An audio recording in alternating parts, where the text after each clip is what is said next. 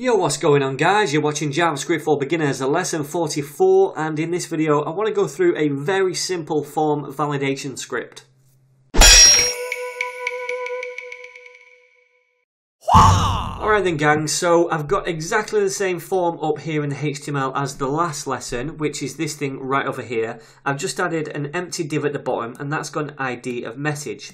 Now I want to create a really simple form validation script which is going to check when someone clicks submit whether a name has been entered. Alright, now it's not that hard to do this, but again this is a very simple validation script. When you're doing validation for real, you're going to want to dive a lot deeper, but because this is a beginner's course, I want to start off lightly. There is going to be a whole playlist on forms in the future, so stay tuned for that. This is just an introduction. Alright then, so let's jump over to this test.js and start writing some code. First thing I want to do is put my form in a variable. So we'll create a variable called myForm, just like we did in the last lesson, and we'll set this equal to document.forms, and then remember from that we can grab the myForm form right here by using this name. Alright, so we'll say .myForm, and then that stores the form in this variable.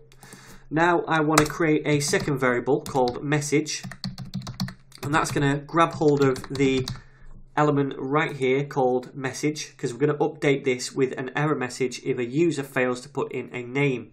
So we'll say document.get element by ID, and then the ID is message. Alright, cool. So we've got those two variables. Now I want to introduce you to the onsubmit event. Now the onsubmit event is the event which occurs when you click submit. Alright, so normally what would happen is when you click submit, it would communicate with the server and do some kind of server-side validation and then return back a result. Now we can interrupt this process using the onsubmit event, do some kind of client-side validation right here in the browser with JavaScript, and then if it's not to our liking, we don't have to send it to the server, so we save all that time, all that communication. Alright, so let's do that. Let's say myForm.onSubmit. And notice the onSubmit method is on myForm, not the submit button itself. Alright, that's important. And we set that equal to a function. And inside this function is where we're going to do a little bit of checking. Right, and I want to make sure that something has been entered into here. So basically I want to say, if this is empty, then I'm going to throw up an error message. If it's not empty, then I'll return true and the form can process. Alright then, so we'll say if myForm.name, because that's the name of this input field here, .value is equal to an empty string, meaning there's nothing in it, then I'm going to throw up an error message. And the message .inner HTML, that's this element right here, we're setting the inner HTML to be please enter a name.